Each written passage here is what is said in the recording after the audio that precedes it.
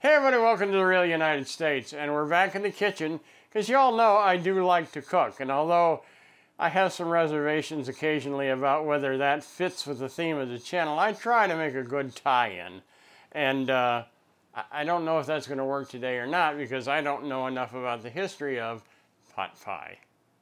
But what I do want to tell you is that despite the fact that our family name is very clearly of Scottish origin, the fact of the matter is that the majority of my heritage, and of course my wife's heritage, is German. So we tend to eat a lot of German dishes, and we also like to frequent German restaurants. Fairly impressive ones here in the state of Michigan, especially in the center of the state. And one of the things that I've noticed both here and in the East, in German restaurants, is when you order sausage, you frequently get sauerkraut, and often they are cooked together. All right, the sauerkraut has the sausage just put in there, and the whole thing's heated up together. So I got to thinking, you know, if they're going to be cooked together or heated together or whatever, why not just seal this thing up with a pastry cover, like you do with a pot pie, and just cook it all in there so it stays nice and moist and all the flavor stays in, and all that, everything from the meat goes back into the sauerkraut. So anyway, I came up with sausage and sauerkraut pot pie. And I did a quick search for it on the internet. I didn't see where anybody else has done it, so this is where you saw it first, folks. So now, what I'm going to have in this are relatively simple ingredients. I got a couple of small onions, okay?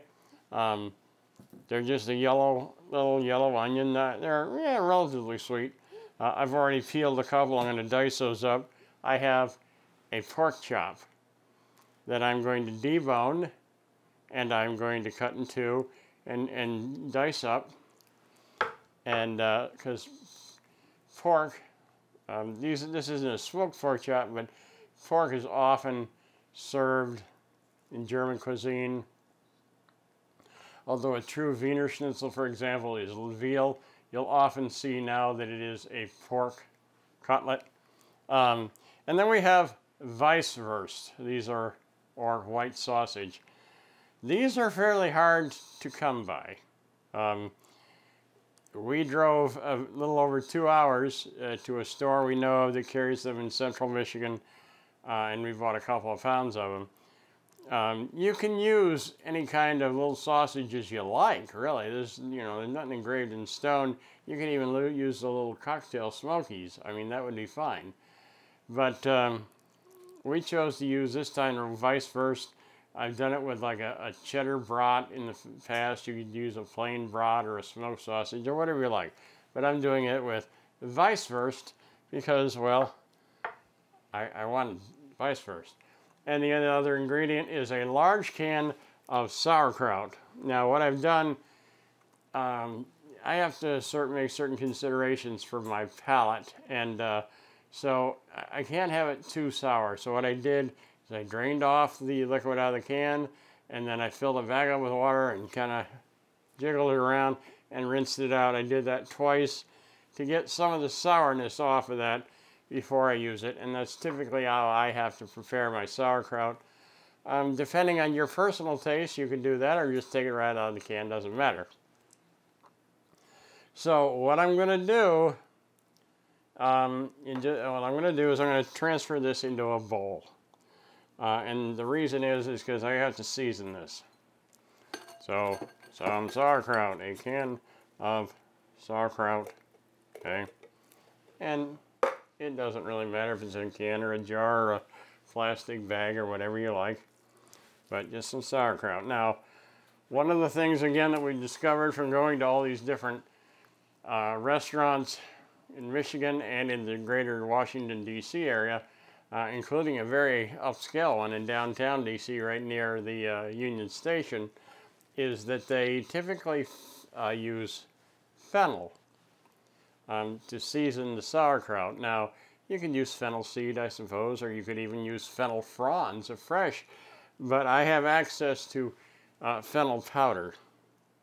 I'm not sure what part of the fennel it's made from, whether it's the seeds or the fronds, but you want to be careful with this unless you really like licorice, because fennel, like anise or aniseed, like star anise or aniseed, has a very licoricey kind of flavor, so you want to go easy on it. So in this big can of sauerkraut, I'm going to add 1/4 of a teaspoon-ish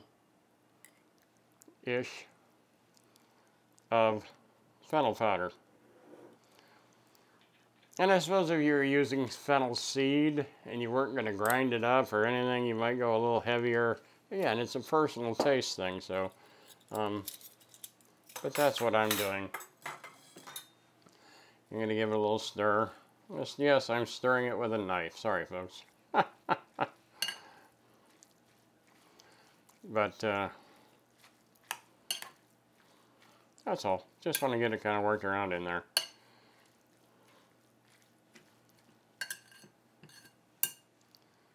Alright, I'm going to set that aside. That's going to go in the casserole dishes when I get ready. Normally I would just shove this all into the casserole raw, but I was admonished on a recent pot pie that my onion was perhaps not as cooked as would be desirable. So I'm going to sweat my onions just a little bit prior to putting them in the casserole so that they are nice and tender for everyone. I know. I'm so bad. But anyway, so let me get these diced up and I'll be right back to show you the rest. Okay, so I've gone ahead and I've diced up my 2 little onions, and I've got a nice little, I don't know, cup or so of diced onion here. And what I'm going to do now is I'm going to sweat those a little bit just to soften them. So I'm going to put, you know, I don't know, a tablespoon-ish of butter in my cast iron pan. I'm going to put that on kind of a medium heat.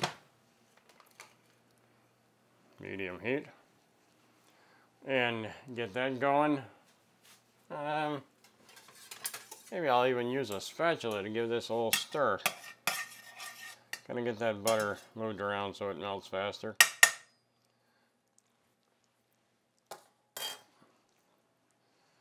But again, you're not looking for a real, you know, a sizzle or anything. You just want to get these to start to turn a little translucent, you know, sweat. So it's not a particularly big deal. It does require some salt.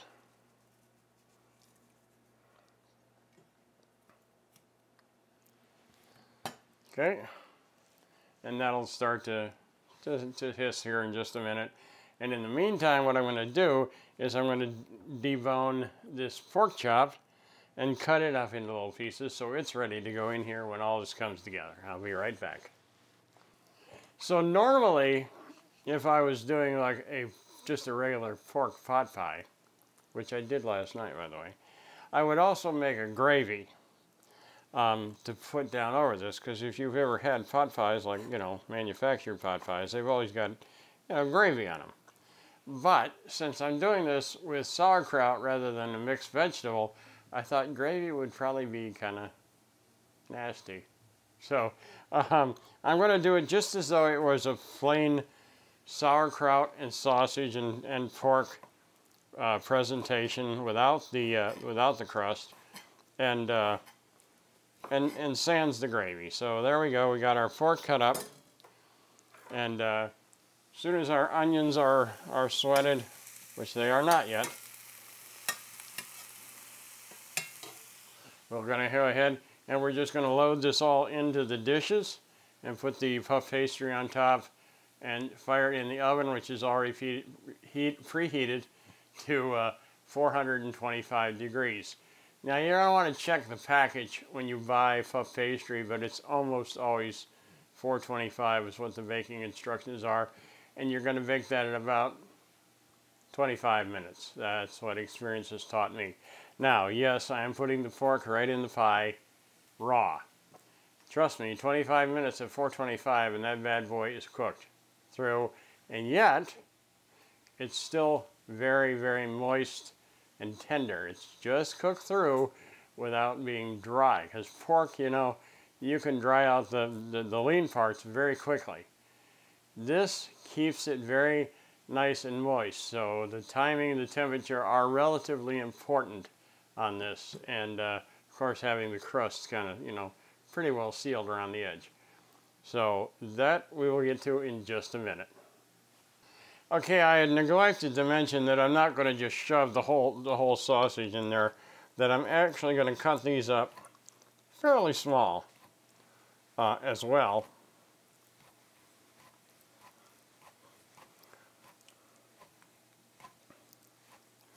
So that, you know, so that it's homogeneous relatively throughout the body of the pie.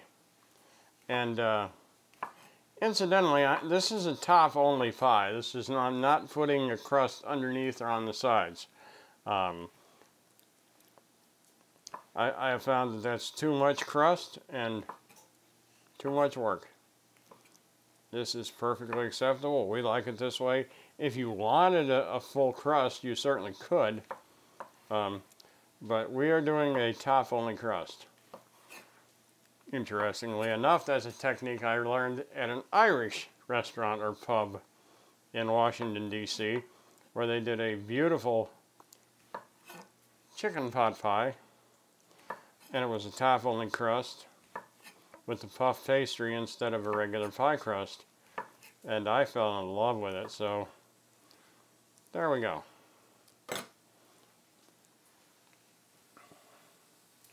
My onions are sauteing, or rather sweating. They're almost sauteing.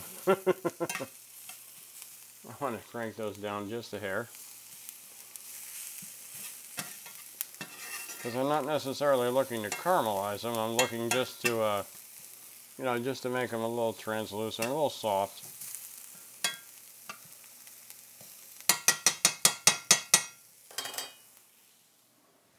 And there we go. That's it. I'm going to wait for those, and we'll be right back. Okay, my onions have sweat and are getting, you know, nice. They're getting just a little bit of color on them, but it's okay. And so I'm ready to put this whole thing together.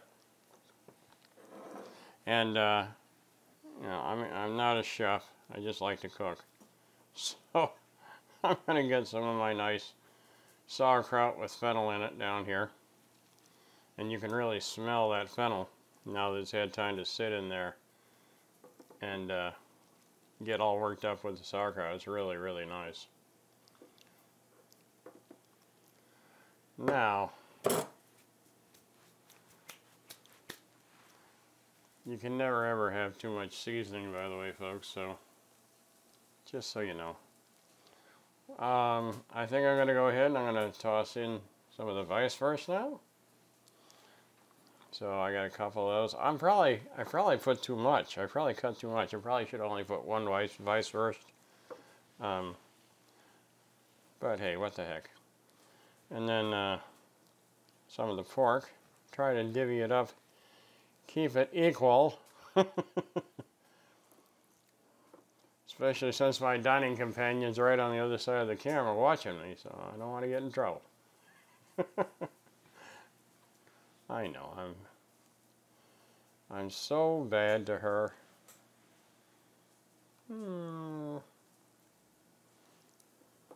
Okay, that looks pretty good. And then my sweated onions. Okay, how nice and pretty. Just a little bit of color to them.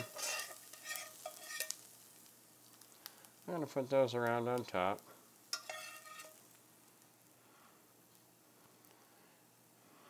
And the reason is on top is because there's still going to be some moisture that comes out of these, even though I've, you know, worked some of the moisture out with the heat and the salt.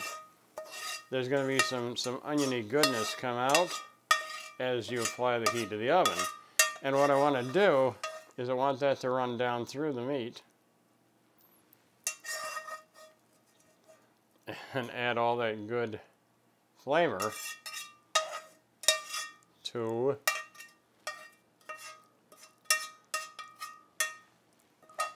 the meal.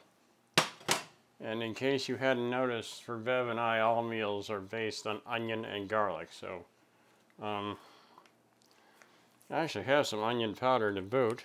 A little bit of that ain't gonna hurt a thing.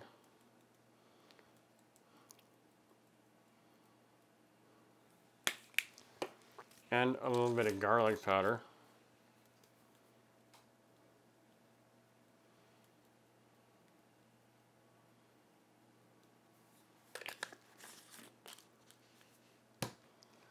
As you dive into this from the top down with your spoon or fork or everything, it kind of pulls everything down and mixes it together. So I don't worry too much about it being layered rather than mixed. But, you know, that's me. Okay, so now the only other thing is I have a package of puff pastry here. Actually, it's a partial package because, as I said, I made a beef or pork pot pie with a pork gravy and mixed vegetables last night. Turned out very nicely. But I had enough puff pastry to make, well, more pot pies. I thought, well, this would be a good way to use it. So what I'm going to do here is I'm going to just cut a piece. I'm going to eyeball it.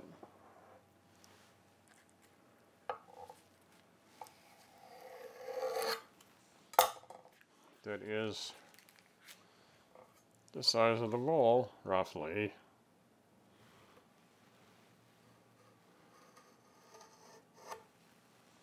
Okay. Just peel it off of the paper that it comes on, and just give it enough of a stretch, you know, just to cover up the whole top.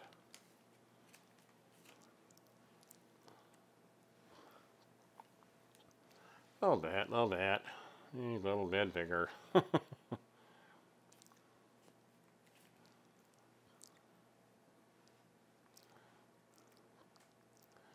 Just kind of seal it around the edge, you know, right to the edge of the bowl. Just pull it and tuck it, scrimp it right onto the glass, ceramic, whatever this is, a glass.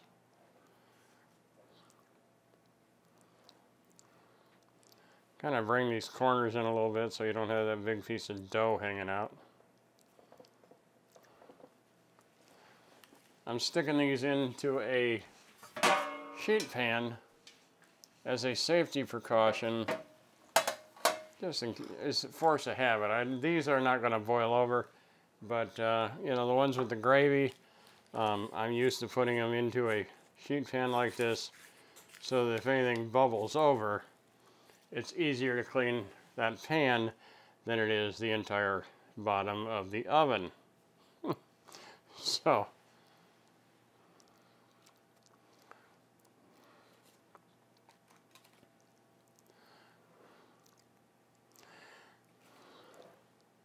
if somebody wants to, you know, tell me down in the comments what the origin of pot pie is, I doubt very much that it is the United States. I'm thinking that pot pie is probably something that came out of, oh, I don't know, either Europe or possibly the Far East in Asia. So anyway, they're not beautiful, but they'll keep you alive. All right, I got my oven already preheated to 425 degrees. And I'm just gonna fire these in there and set the timer, there we go, for 25 minutes. And then we're gonna pull them out, and then they need to cool for a while. 25 right there. And we'll show you how they turned out in just a minute, folks. Okay, our alarm just went off. I just shut it off. And we're going to pull these out, and hopefully they're not burned. Always give it a second for the heat to come out. Don't lead with your face. It's very unpleasant. And they look pretty beautiful.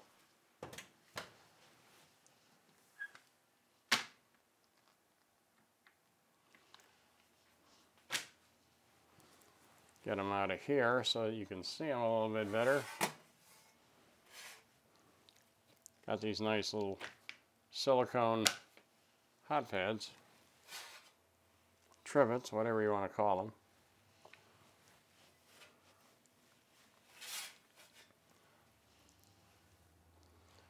And there you go, folks.